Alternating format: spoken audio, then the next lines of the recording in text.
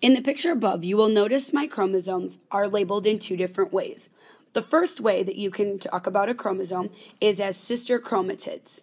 A sister chromatid is nothing more than an exact copy of a chromosome, and this chromosome gets its exact copy before mitosis or meiosis occurs.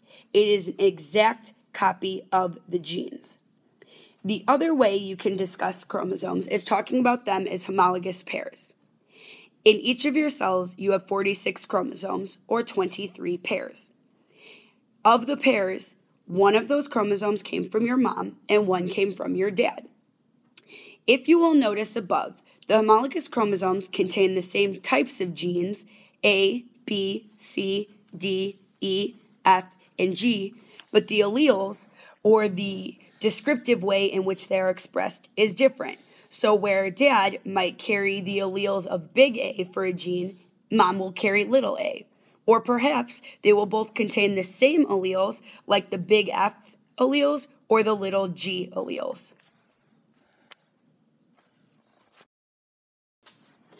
Once the DNA chromosomes are replicated, we can move into meiosis 1, which is reduction division.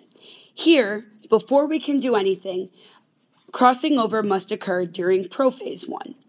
Crossing over is the exchange of genetic material or genes between homologous pairs.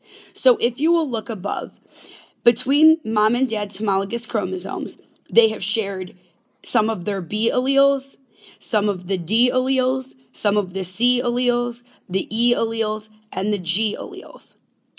After meiosis 1, each of those homologous pairs will be separated. And then after meiosis 2, the sister chromatids will become separated.